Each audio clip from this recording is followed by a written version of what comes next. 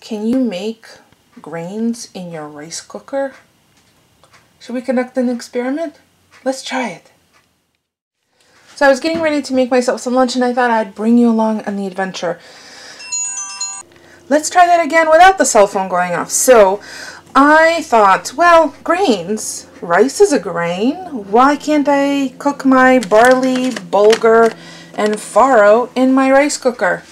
I've already cooked my quinoa in there before completely successfully. Just have to know the ratio of the water.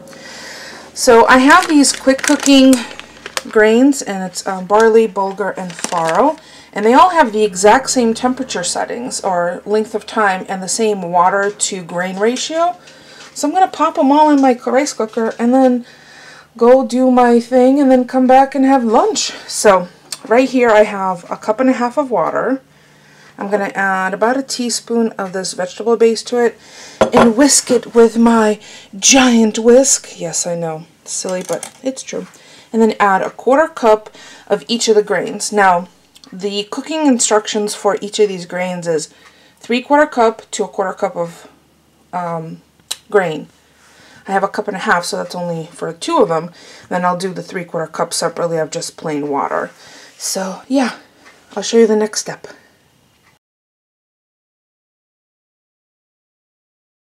Because I was afraid for this to get too salty, I just grabbed a little bit of this better than bouillon starter and then whisked it into the water, which is the cup and a half of water, so that's 2 portions worth.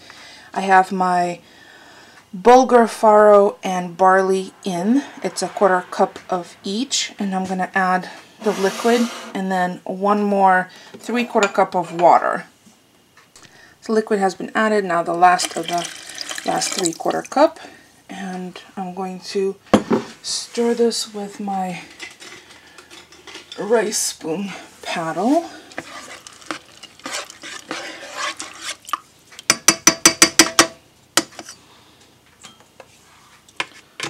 Pop the lid, push the button. We'll come back when the alarm goes off. And I'm going to serve it probably with some leftovers from last night, and this is sauteed Swiss chard with garlic, apple cider vinegar, and craisins. I just heard the ding, so let's open up and see. Whew. Smells good. Let's taste.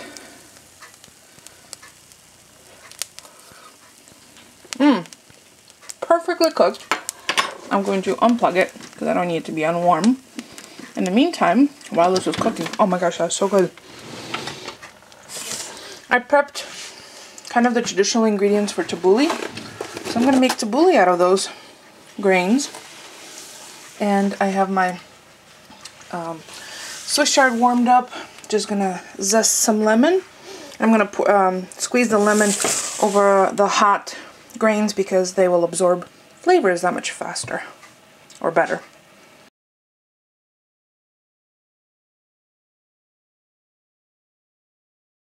Here's a quick tip. I zested the lemon and then squeezed it and caught all the seeds.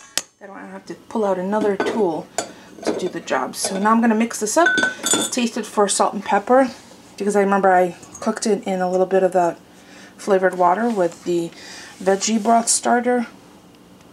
That is delicious, but I'm going to add a little bit of za'atar, green za'atar into it, maybe with this fork. Then mix it up and taste it. There it is, all served up, so tasty. And I have a side of my leftovers. Oh, so good. It'll probably be even better once it cools completely and the flavors have a chance to marry. But oh, it is delicious. And as you saw, super easy. No pots to babysit. Easy peasy. If you have any questions, please feel free to ask. Otherwise, if you want to leave me some suggestions for future cooking episodes, by all means, I'm open to ideas. Otherwise, I'll see you guys next time. Thanks for watching, everyone.